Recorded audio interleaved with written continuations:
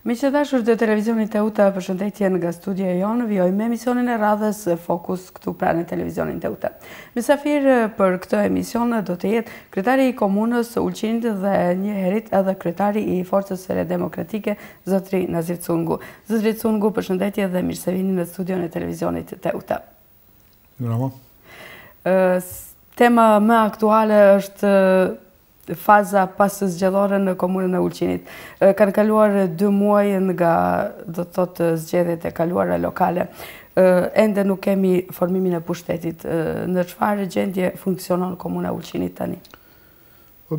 Gjithmonë qytetarët presin që sa më parë të formohet pushteti lokal, edhe sigurisht se për atëherën pas formimit, atëherën do që të fillojnë edhe aktivitetet dhe shumëta se subjektet të cilit dalin për zgjedhjeve, ato dalin me programe të freskëta, edhe sidomos kur është në pyetje komuna e Ulqinit, edhe ku ka mas shumë të bëjë me përgatitje e sezonit turistik, për atë arsye nuk është mirë që nuk është formuar pushteti, edhe që është zjatë kaq shumë, por sidoqoftë aty është populli i cili ka vendosur që të jap secili subjekt fuqinë adekuate në këto votime, edhe për fat të keq nuk varet vetëm prej forcës, se sikur të varet vetëm prej nesh, atë sigurisht se do të kishte qenë deri tash e formuar. Prandaj duhet që të shikojmë pra mundësitë që në këtë periudhë tash që të jetë sa më shkurtër që të formohet pra pushteti.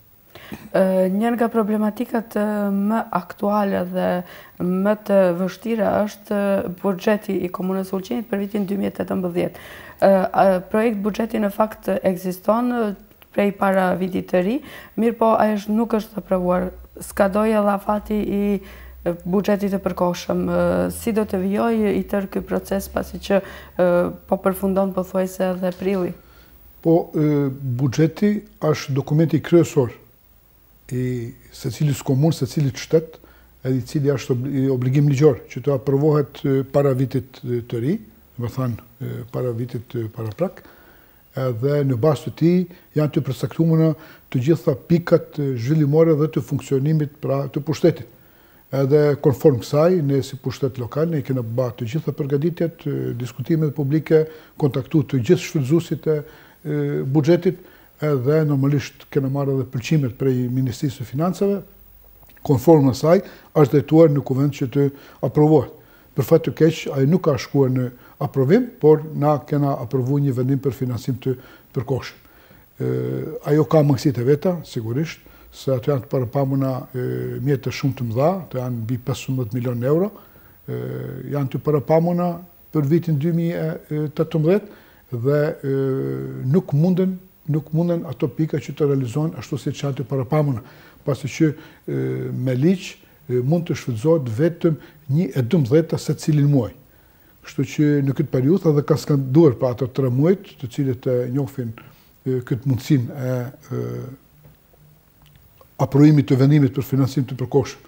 Por unë si kryetar komune kam shfrytëzuar edhe një mundësi tjetër, domethënë në raste kur është e domosdoshme që të ndalet edhe ndonjë problem më i madh i cili mund që të vijë në një komunë, kryetari i komunës ka atë mundësi që ta aprovojë një dokument edhe në bazë të atij dokumenti pra që të realizohet. Në këtë rast pra për të kaluar të gjitha ato probleme, negativitetet të cilat kishin qenë të mundura, pra unë kam nënshkruar edhe më herën pasi që të formohet pushteti lokal, aty do të bëhet pra edhe verifikimi i buxhetit në nivel, domethënë në kuvent.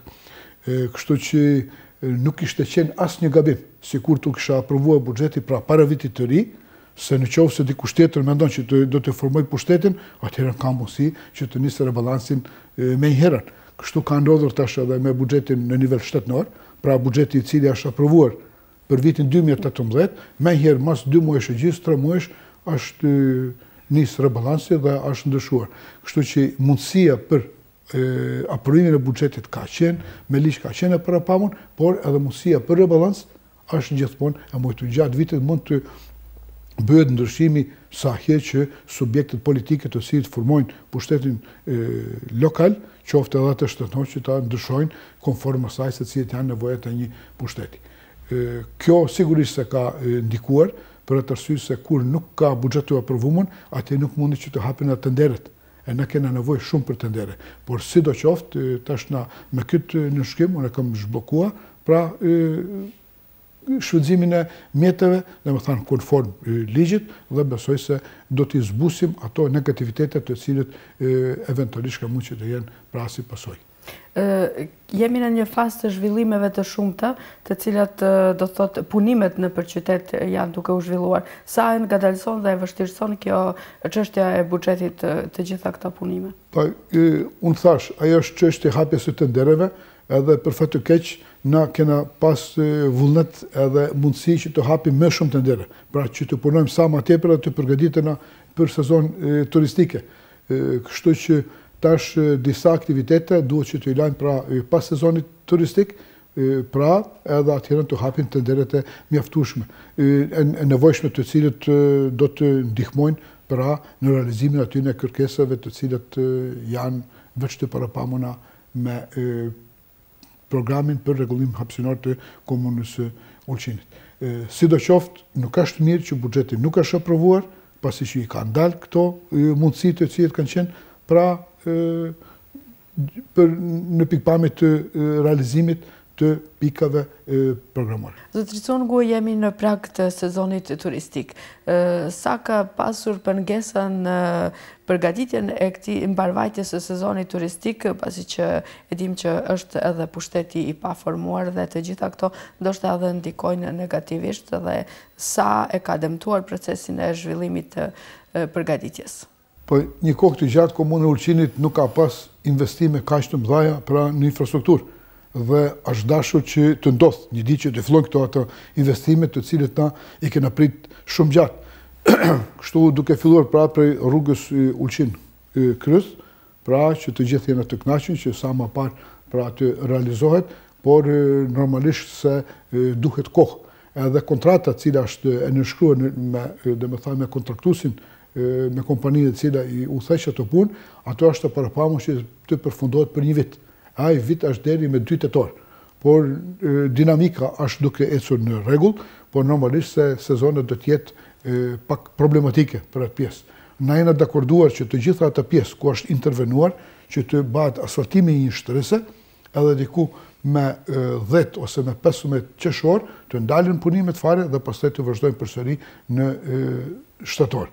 Kjo është domethënë një mundësi, pasi që pritet gjithashtu një fluks i madh i turistëve në këtë pjesë. Sa i përket investimeve të tjera në infrastrukturë, duke filluar pra edhe prej cedisit, prej elektroekonomisë, edhe këto janë investime të cilët kanë qenë të parapamuna, janë duke ngadalësuar se ka qenë edhe moti, ka që nuk ka shku në favor pra të punimeve, po sidoqoftë ka të ngadalësime dhe kena një pak nësi edhe një shqetësim, se ato kanë menduar që të vazhdojnë të gjitha ato punime që i kanë pas të parapamuna, por pas një takimi që kena pas, jena dakorduar që mas së pari të mbyllen këto gropa, këto të cilët veç ku është punuar, dhe pastaj të filloj faza tjetër. Na dim se edhe gjatë sezoneve tjera turistike kena pas problem të madh me furnizimin me rrymë elektrike, por me një intervenim që është bë gjatë vitit 2017, është zbut domethënë ky problem. Edhe kështu kur të realizohet edhe ky investim kaq i madh në sistemin e furnizimit me rrymë elektrike, besoj se për një kohë të gjatë Ulqini nuk do të ketë probleme, edhe mund që të kaloj të gjitha ato probleme të cilat kanë qenë pra edhe në periudhën e deri tashme, por edhe tash momentanisht. Kështu që dikush këto i thret investime kapitale, dikush tjetër thotë që është haos.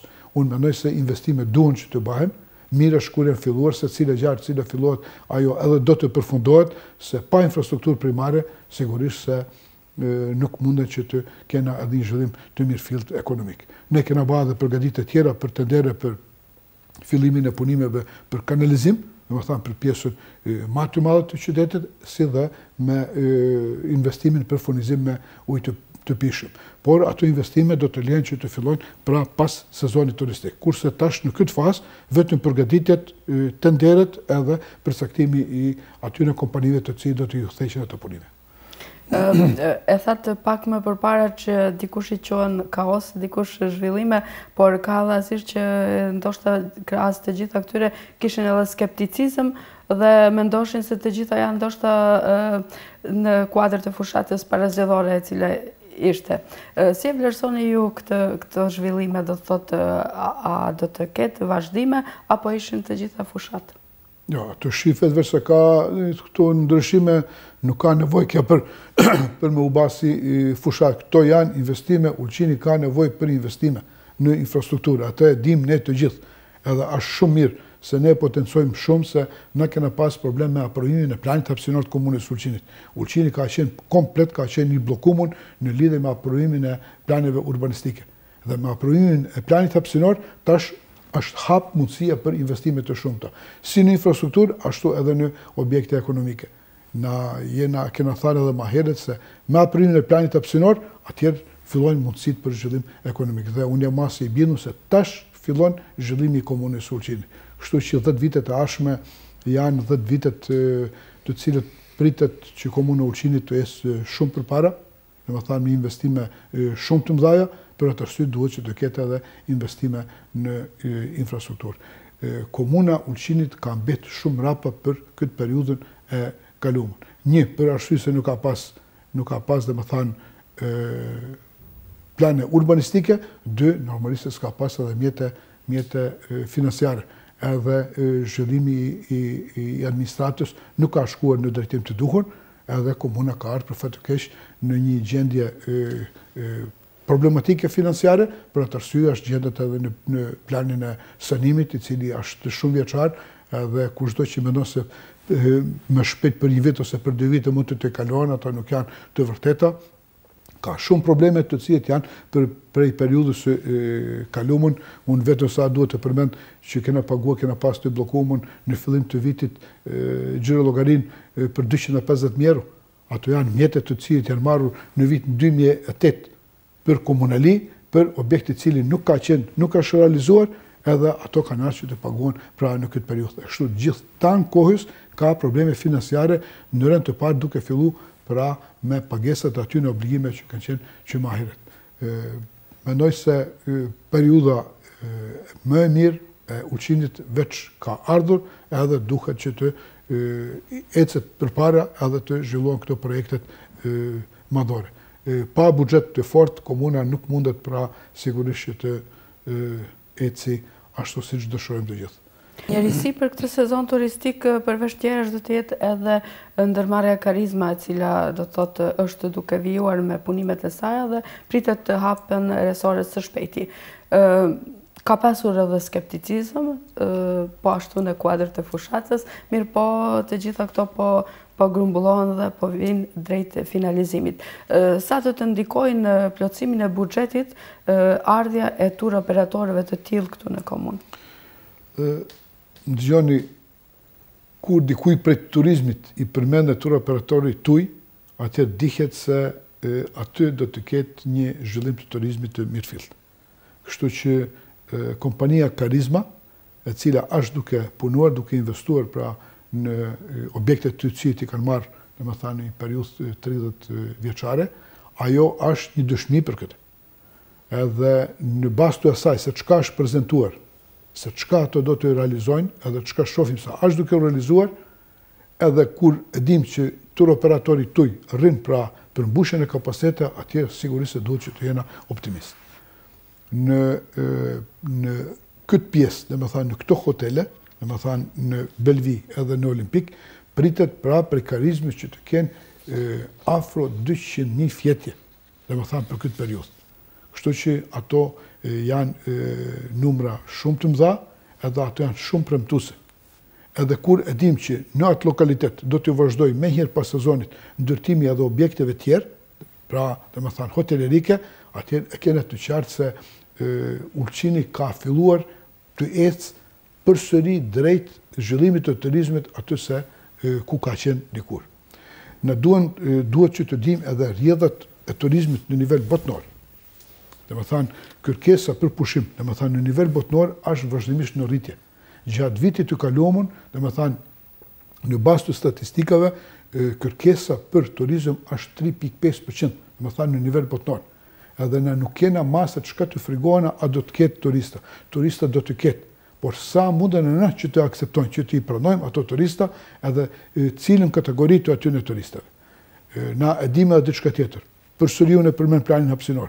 Veç në bazë të planit hapësinor kanë filluar që të përpunohen edhe studimet e lokacioneve. Deri me 15 korrik duket që të aprovohen 3 lokacione shtetnore në plazhin e madh. Në bazë të saj do të hapen të deret edhe ku do të mundet që të ndërtohen pra hotelet e ri. Kurse në anën tjetër vazhdimisht janë duke u dhënë leje, pra pasi që ka ndryshuar edhe ligji për ndërtim dhe planifikim për ndërtimin e hoteleve të ri. Pra këtu nuk ka shman pyetje a ka filluar zhvillimi i turizmit, ka filluar edhe pra domethënë edhe turizëm cilësor, por duhet këtë ndërtim të këtyre objekteve të përcjell edhe infrastruktura adekuate. Kjo është domethënë një. Sa i përket karizmës, sezoni është këtu. Domethënë ne shpejt do të shohim a do të filloj realizimi i saj. Në bazë të kontakteve që kam unë direkt drejt për së drejti me direktorin ekzekutiv të karizmës këtu në Ulqin, ato me 12 maj parashofin pra hapjen solemne, edhe thonë që kapacitetet i kanë shumë mirë të shituna pra në tregun e perëndimor. Pra të gjitha ato skepticizma do të shohim më herën në bazë të fillimit të funksionimit të atyre kapaciteteve. Sipas informacioneve, veç kanë filluar punësimet në këtë ndërmarrje. Normalisht se aty kanë filluar veç punësimet, ku edhe komuna ka marrë pjesë që të ndihmoj pra karizmës për të gjetë punëtor adekuat.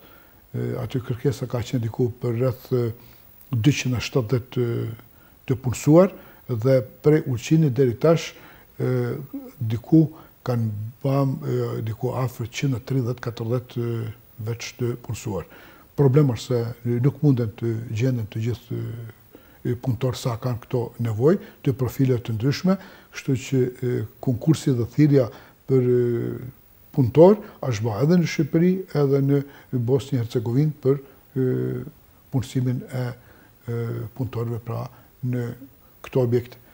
Dihet se edhe në Maltëzi në përgjithësi, dim edhe në Ulqin se ka problem për punëtor, edhe gjatë sezonit turistik ato të cilët punojnë në disa muaj vijnë pra, sidomos në Ulqin, vijnë prej Shqipërisë ose vijnë prej Kosovës. Gjithsesi do t'i kthehemi temës tjetër, temës politike. Shumë flitet për formimin e pushtetit, mirëpo informacione konkrete lidhur me këtë çështje nuk kemi. Pothuajse të gjithë edhe i shmangën ndoshta kësaj teme, por ju mund të na tregoni se deri ku është arritur apo ka pasur bisedime zyrtare konkrete lidhur me formimin e pushtetit të çfarëdo lloj kombinatorike? Ka pas. Pasi që ju, ndoshta edhe si subjekti më i madh i politikës, i partive shqiptare, mund të keni bërë ndoshta ndonjë ofertë. Kena pas, domethënë biseda në lidhje me formimin e pushtetit lokal, por pasi që kanë pasu zgjedhjet prezidenciale, të gjithë së bashku jena dakorduar që të presim pak, le të përfundojnë zgjedhjet prezidenciale dhe me herë zgjedhjet prezidenciale të ulena në tavolinë dhe të bisedojnë. Kështu që propozime konkrete nuk ka pas.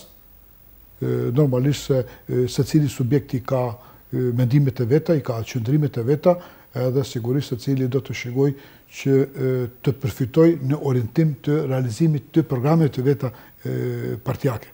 Kështu që edhe kjo vlen edhe për forcën, ne do të shohim, na dim fuqinë se sa na ka dhënë populli, na me të vërtetë se kena pas një rritje dhe një përforcim të subjektit politik, që do të thotë se periudha e kaluar edhe me këta aktivitetet që kena pas, na kanë ndihmuar shumë pra që të përforcojmë pozicionet tona dhe normalisht se ai program të cilët ja kena prezantuar popullit, të cilin edhe kanë përkrah, besoj se do të jetë ai i cili do të gjetë vend, do të gjejë vendin nesër nëse do të jena faktikisht pjesëtar të pushtetit lokal. Por sidoqoftë do të presim të përfundojnë zgjedhjet prezidenciale dhe pastaj do të ulena edhe do të bisedojmë në lidhje me të. Nuk e di të shti nga ana e popullit dhe votave, por edhe në studion e televizionit është biseduar shumë herë që mund të bëhet pushteti nga partitë shqiptare. Këtë dëshmon edhe kombinatorika e numrave, pra keni biseduar ndonjë formë që vetë partitë shqiptare të marrin dhe të udhëheqin komunën e Ulqinit? Për fat të keq, subjektet shqiptare nuk kanë punuar gjithmonë së bashku, se sikur të kishim të gjithë një mendim, atëherë sigurisht se do të kishim një subjekt ose dy subjekte. Domethënë nuk kena edhe orientime të ndryshme, edhe programore, edhe funksionimi deri tashëm ka dëshmuar se ekziston edhe problemi brenda nesh. Kështu që duhet që të shikojmë edhe më tutje sa do të jenë të gatshëm që të bashkëpunojmë. Se diçka është mase normale që subjektet shqiptare të bashkëpunojnë, më thanë edhe të formojnë pushtetin lokal. Normalisht na kena edhe marrëveshje tjera në nivel shtetënor, se pa përkrahjen e ministrive përkatëse, sigurisht se pushteti lokal nuk mund që të funksionojë. Na e dim edhe kohën kur ka qenë, domethënë, kur kanë qenë marrëdhëniet në mes të pushtetit lokal edhe pushtetit qendror, kur kanë qenë marrëdhëniet shumë të këqija, atje nuk ka pas sigurisht edhe zhvillim. Kështu që në këtë periudhë na kena arritur faktikisht që të zhbllokojmë disa orientime të cilat faktikisht janë edhe programore tona, edhe janë jetësore, duke filluar pra prej planeve urbanistike, prej infrastrukturës, prej gjetjes së fondeve për investime, edhe dhe më thanë këto duan që të jenë të gëshetumën. Për fat të keq, pushteti lokal nuk është kuptuar se duhet me qenë vetëm një menaxhim i mirë i komunës. Edhe ka pas gjithmonë ndikime shumë të mëdha, pra dhe më thanë politike. Komuna kërkon menaxhim të mirë. Më thanë, orientimet e mëdha politike duhet që të lehen një anësh, edhe të jetë sa më mirë, dhe me thanë, menaxhimi i komunës, se populli pët për diçka konkrete, pët për rrugë, pët për ujë, pët për kanalizim, pët për zhvillim ekonomik, pët për punësim. Dhe me thanë, ato janë ato problemet kryesore. Për atë arsye, deri tash, si subjekte shqiptare, nuk kena pas formulën e mirë të bashkëpunimit. Pa marrë parasysh se janë ba disa tentativa. Ndoshta na duhet edhe një kohë, edhe që të shikojmë mundësi se si mundena që të bashkëpunojmë. Bashkëpunimin e mirë e subjekteve na kena dëshmu me koalicionin shqiptar të vendosur. Dhe më thanë ku kena arritur që të fitojmë një deputet, për fat të keq, se kena mujt të fitojmë edhe dy, edhe në bazë të marrëveshjeve të cilën e kena ba me qeverinë kryesore që ka formuar pushtetin, edhe veç kena filluar që të banë pra, dhe më thanë, edhe të kena edhe rezultate të mira. Kështu që kena fituar, dhe më thanë, nën kryetarin e parlamentit, kena ministrin e pakicave, kena sekretarin general në ministrin për administrat, edhe kena fitu edhe në ndihmësa ministrash. Normalisht se ka edhe pika tjera të cilët janë duke u realizuar, por sigurisht se duhet edhe kohë që të realizohen të gjitha ato pikat të cilët ne kena përcaktu, dhe më thanë, me marrëveshje. Pra, bashkëpunimi në mes të subjekte shqiptar, neve mundet vetëm që të na bijë një pozitivitet. Vetëm një plus mund që të na bijë neve të gjithve. Edhe ato kërkeset të cilët i kena na programore, sidomos ato ku përputhën me subjekte tjera, ato duhet të qesim të parat edhe të kërkojmë të gjithë së bashku.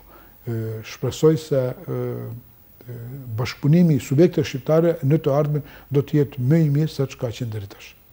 Subjekti juaj politik ka përkrahur për kandidaturën e zgjedhjeve presidenciale kandidatin e Partisë Demokratike të Socialistëve, zotëri Gjukanović. Çfarë ka motivuar subjektin tuaj që të ndërmarrë këtë hap? Siç thash edhe më herët, na veç e kena një marrëveshje në nivel shtetënor. Dhe më thanë, ne si subjekt politik ne kena disa marrëveshje të bashkëpunimit, një kena marrëveshjen brenda subjekteve shqiptar. Dhe më thanë, me Unionin Demokratik të Shqiptarëve dhe me Alternativën Shqiptare, që kena dalë, dhe më thanë, në zgjedhje parlamentare së bashku. Atjere kena marrëveshjen e dytë, kena me subjektet nacionale të partive tjera, dhe me thanë me kroat edhe me boshnjak. Dhe me thanë ku aty i kena caktu disa pikët të përbashkëta dhe definitivisht të gjithë së bashku e kena marrëveshjen pra në nivel shtetëror. Edhe dhe me thanë kjo është një bazë. Kjo është një bazë e cila neve na ka ndihmuar që t'i bëjmë orientimet edhe për zgjedhjet prezidenciale. Kështu që na kena pasur marrëveshje më herët me partinë kryesore në pushtet, me DPS, e cila ka qenë për vitin 2012 deri në vitin 2016, edhe në faktikisht në ata kena trajtuar si një platformë për avancimin e gjendjes së shqiptarëve në nivel të malit të zi. Për fat të keq, realizimi i asaj marrëveshje ka qenë në nivel shumë të ulët. Domethënë nuk ka qenë realizuar me dinamikë ashtu siç e kena parapa. Kurse me marrëveshjen e tashme për vitin 2016, domethënë ka filluar realizimi i kësaj marrëveshje. Domethënë në bazë të saj, ne edhe në organet tona partijake jena dakorduar që të japim përkrahje për president zotni Gjukanovićit për shumë arsye. Domethënë një është se na si shqiptar na kena përkrah që në vitin 1997, domethënë kur kanë qenë kthesët e mëdha pra në nivel shtetëror partisë kryesore në pushtet. Pastaj kena pas vitin 2006, domethënë kur është bë pavarësimi i malit të zi. Edhe atëherë kena pas definitivisht edhe integrimin në NATO. Domethënë ku ne si shqiptar gjithashtu kena nap përkrahjen pa rezervë. Tash kena edhe një shkallë tjetër, ajo është drejt Bashkimit Evropian. Domethënë dal nga dal disa pika programore janë duke u realizuar. Edhe nëse do të vazhdoj kështu, si e mendojmë ne, atëherë mendoj se edhe pozicioni i shqiptarëve duhet që të përmirësohet pra në nivel të malit të zi. Këto janë ato orientimet tona kryesore të cilat kanë qenë që zotni Milo Gjukanovićit i jepet përkrahja për këto zgjedhje prezidenciale. Mirë po nga ana tjetër, pothuajse të gjitha subjektet e tjera shqiptare, por edhe të pakicave kanë përkrahur kandidatin Gjukanović. Mirë po, dje është prononcuar Lidhja Demokratike Shqiptare, e cila nuk do të përkrah, madje thotë për abstenim. Mendoni ju që është më mirë abstenimi apo dalja në zgjedhje dhe a do të ketë abstenim të ndoshta edhe në anën tjetër? Po që edhe ju vetë konstatu se faktikisht të gjithë subjektet politike kryesore shqiptare kanë dhënë përkrahje. Kjo është një. Atëherë kena përcjell edhe jena në kontakt edhe me subjektet kryesore shqiptare si për Kosovës ashtu edhe prej Shqipërisë, edhe ato kanë dhënë të njëjtën përkrahje faktikisht për president Gjukanovićit, kështu që këto janë orientime të qarta të cilët ndihmojnë në vazhdimsi që marrëdhëniet, domethënë fqinjësore me Kosovë, me Shqipëri, normalisht duke respektuar më shumë, pra edhe shqiptarët në Mal të Zi do të shkojnë drejt Gjukanovićit, i cili faktikisht ka qenë bartësi i këtyre aktiviteteve të dëritashme. Për atë arsye, nëse ndonjë subjekt prononcohet ndryshe, ajo është e drejtë atyne dhe na nuk kena det që atyne që të përzihen pra në ato vendimet e tyne. Ky është orientimi jonë kësaj radhe, besoj se kjo edhe do të shkojë në këtë drejtim që do të përfundoj ashtu siç e kena menduar na edhe siç e kena përkrahur. Si e vlerësoni abstenimin e mundshëm të popullatës në këto zgjedhje presidenciale, pa marrë parasysh kandidatët? Vehet pyetja çka do të ndodhte. Pra që dikush tjetër të fitoj. A duhet që debat kthes nëse disa për këtyre kandidatëve që janë këtu vejnë në pikpyetje pra edhe Kosovën, edhe antarësimin në NATO, domethënë të gjitha ato teoritë të cilat janë bërë deri tash që të kthehen mbrapa. Për atë arsye më së miri është kjo të kryhet në rrethin e parë, apo të vazhdojmë të shpërvjelim mangët, të kapim punën edhe të ecim drejt një zhvillimi ekonomik për atë se çka pret i gjithë populli. Faleminderit. Unë do të kaloja, pasi që kemi biseduar mjaft edhe mbi negativitetet pothuajse të shumta, por partia juaj Forca Re Demokratike në një sondazh të kaluar të zhvilluar nga CDM-i ka treguar një rritje madje në një shkallë mjaft e lartë. Si kundrejt edhe partive shqiptare. Si e vlerësoni ju këtë pozitivitet? Mirë është gjithmonë kur ndëgjohet se, domethënë, kur ka pozitivitet ndaj një subjekti politik, sondazhet duhen normalisht që të përcillen, por mundësia e gabimit është gjithmonë, domethënë, prezente. Mua më gëzon fakti që ato shkojnë në pozitivitet sa i përket forcës. Sigurisht se përkrahja vjen për këto arsyene, për shkak të principeve të cilët ne kemi respektuar në subjektin ton, edhe sigurisht edhe për shkak të aktiviteteve jo vetëm në nivel të komunës së Ulqinit, por në të gjitha komunat ku ne jemi prezent edhe ku vazhdimisht kena përkrahje. Besoj se edhe sistemi i punës të cilën e kena ba në kohën e fundit, duke tërhekur më shumë njerëz të rinj, të cilët kanë ba dhe ndryshime të themi edhe programore, edhe prezentimet i kanë ba në një mënyrë tjetër, sigurisht se kanë ndikuar dukshëm pra në përmirësimin e rejtingut të subjektit politik. Besoj se do të vazhdojmë edhe do të përfarsojmë edhe më tutje pra pozicionin e forcës si subjekt nacional në nivel të Malit të Zi. Dhe një pyetje për fund, do të vazhdoni të kërkoni postin e kryetarit të komunës? Sigurisht se ato janë pyetje të cilat duhen të diskutohen në të parë brenda subjekteve, domethënë, të partisë së vet, normalisht pa përkrahjen edhe pa pëlqimin e subjekteve tjerë të cilët do të jenë partner të koalicionit të ardhshëm, nuk mundet që të diskutohet. Kështu që më së pari të presim si të fillojnë bisedat edhe atëherën edhe do të prononcohen. Kështu që në këtë moment nuk ish me thënë as po, as jo. Do të lëm pak kohës, do të shkojmë shkallë, të përfundojmë zgjedhjet prezidenciale, atëherën pra edhe të shohim si do të formohet pushteti lokal.